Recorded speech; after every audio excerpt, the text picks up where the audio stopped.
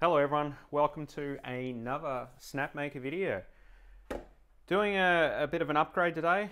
We've got the power supply out of the Snapmaker and we're going to be replacing the rear noisy fan in the power supply. I wasn't actually going to do this because it's in an enclosure now and I don't really get to listen to it anymore. But anyway, it arrived after some COVID delays, so I thought I may as well put it in anyway. So we're fitting a Papist 40mm fan. The model number is a 414/2H. So this is a high-speed fan. It's not quiet. It's much quieter than the stock fan, but it's still, you know, you can definitely hear it still. There is a 2L version, I believe, which is lower noise, so that's an option if you wanted a quieter one, if you're looking for something like this. These are made in Europe. They're really high quality fans. This thing will probably outlast the machine, to be honest. I've used them in other projects and they're really good. Much thicker, much more air pressure. Really ideal for something like this. But unfortunately it doesn't fit in the stock location because the stock fan's actually smaller than this, so I'll measure it when we take it out and see the difference. But so I had to 3D print a rear plate to replace the stock one, so we're going to be fitting that as well. It sort of just presses in there. Anyway, let's take it apart and I'll give you a quick sort of look inside the power supply because a lot of people might be curious what's actually inside it as well. I've actually had this apart before because I had to figure out what was actually inside it and what I'm going to be replacing it with. So they're 1.5mm Allen key on the back. So there's just 4 of them.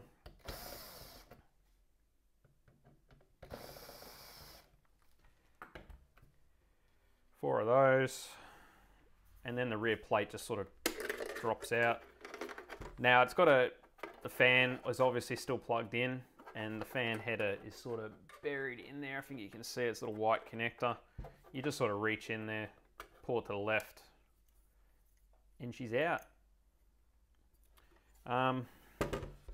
So the stock fan is 35mm. I don't know why. You could fit a 40mm in there. It seems like a pretty stupid design decision, to be honest. And this fan, I had a look at it earlier. It's crap, like really crap. I don't know why they would skimp on something like that, but I'm not Snapmaker. So the front grille comes out as well. We don't really need to remove it, so I'm just going to leave it in there. It's just 2 bolts if you wanted to take that out. There's another 1.5, and then we have 2 2.5s. There's usually 4, obviously, but I'm actually using 2 of them to mount my power supply to the wall of my enclosure to keep it out of the dust and everything. So yeah, normally there's 4 there, but so this whole module just drops out. It's just extruded aluminum. Or aluminium, depending on where you come from. So this is the power supply. Now, it may look like something pretty special, but it actually isn't really. This metal module in the middle here is actually just an industrial power supply. It's made by Great Wall, which is a pretty shitty brand, to be honest. Not great. 24 volts at 14.5 amps or 350 watts. So what they've done with this power supply is they've added a PCB breakout board onto it that's just screwed onto all the headers, and it just sort of slides in, screws it down, and that's all there is to it. And you've got your primary side here for your mains coming in and your secondary side going out, which is 24 volts. Your fan header is there, and there's this extra board coming off the side, which I believe, just having a look, is in parallel. Yes, it is. So they're all in parallel.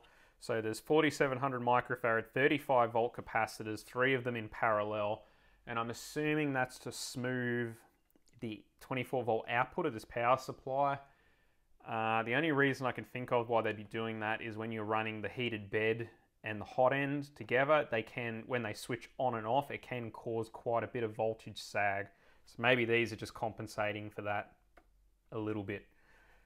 That's my guess anyway. There's some LEDs here, nothing crazy. They can't put a good fan in it, but they can spend money on an LED to make it look pretty. Go figure.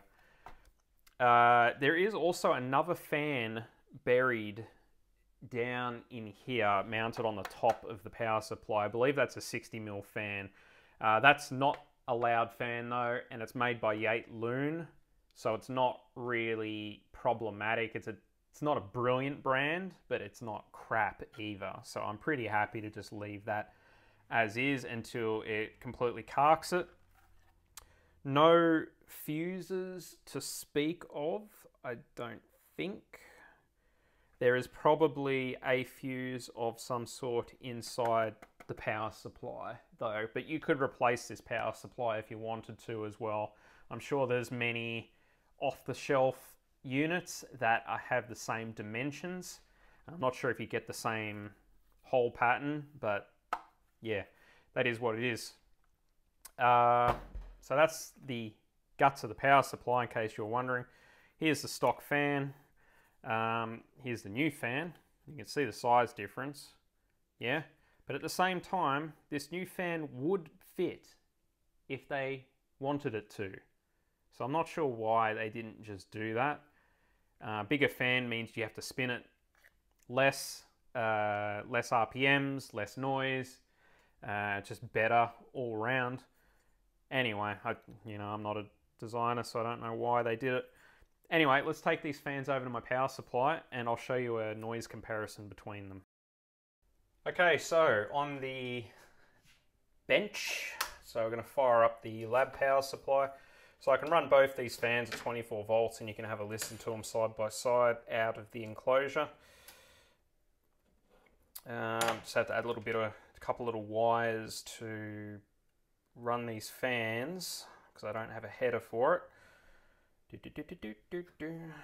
Alright, so here is the stock fan.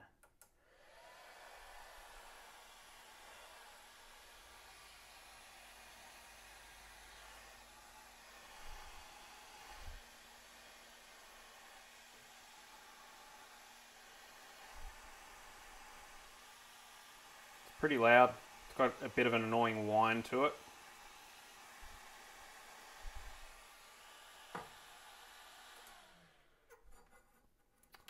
Bite my finger. Alright, and the Papist fan. Bend this out so I don't short anything. Okay, here's the Papist.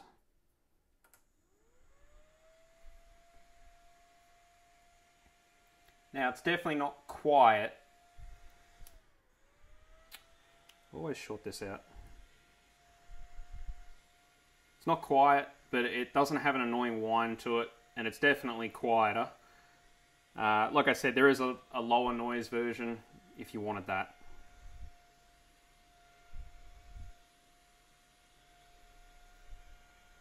Happy? Alright. Back to the bench, and we will drop this new fan in. Alright, back on the bench. I've just refitted the unit back inside the enclosure.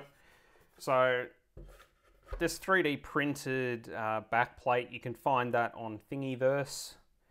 Just search for Snapmaker and I'm sure you'll be able to find it. So this fan just sort of snaps into it. So you've got to pick an orientation you're happy with. You want the label facing out because the label is where the airflow is going. So it's a little bit hard to describe. But yeah, so label facing in and you got to get it in here. It's a little bit of a snug fit by design. So it sort of snaps in there like that. And it ain't coming out. It's pretty tight. Yeah, really good. Special note, this header doesn't come with the fan. It's bare wires. It has 3 wires. There's also a white wire, which is the sense, which outputs the RPM of the fan. You don't need to use that, so I just snipped it off, or you can just tuck it in if you want to use the fan for something else later. This header I had as a spare from another fan, so I took that. The alternative is you can cut the Snapmaker fan header off and heat shrink and solder it, or you can crimp it. Whatever your skill set is, you can do it. It should be obvious, but don't screw with this while it's plugged in. If you're not comfortable around mains power, I wouldn't be messing with it, even though it's not really... I don't see personally any risks if you unplug it and leave it off for a couple of minutes. It's generally not going to hold a charge. There's bleed resistors and things in it, but just be careful if you don't know what you're doing. It's just a disclaimer. So basically we just got to sort of sneak that fan header back in. It can be a little tricky to plug it back in while it's in there, but I have small hands, so I can sort of get in there like that. That's in. And then we drop this back in. And it should fit, because I did this for a friend as well, and his worked fine. Like that. Yeah? Nice. Alright. So, because this is 3D printed, we don't want to really wrench down on it too tightly, so I'm going to do these by hand. Even though these are 1.5s, you really shouldn't be using a power tool, but I'm lazy. So yeah, you just want to snug them. Nothing too crazy. Prefer to use the stock one, obviously, but that ain't going to happen if you want to use a decent fan, because I don't know of any 35mm fans that are a good quality. So we just sort of snug it down a little bit, like that.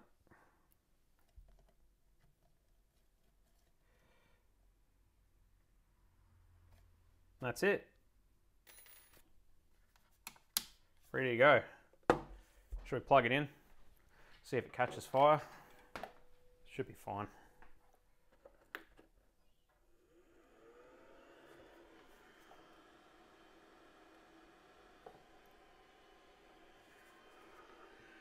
Ready to go. Like I said, this fan's not dead quiet. Still makes a bit of noise. No whine. If you want even quieter, maybe try the low-powered version. I don't know how much quieter it is or how much airflow it puts out. I took a gamble on this, and it is what it is. I already ordered it, so I may as well put it in. Hope you enjoy the video. See you in the next one.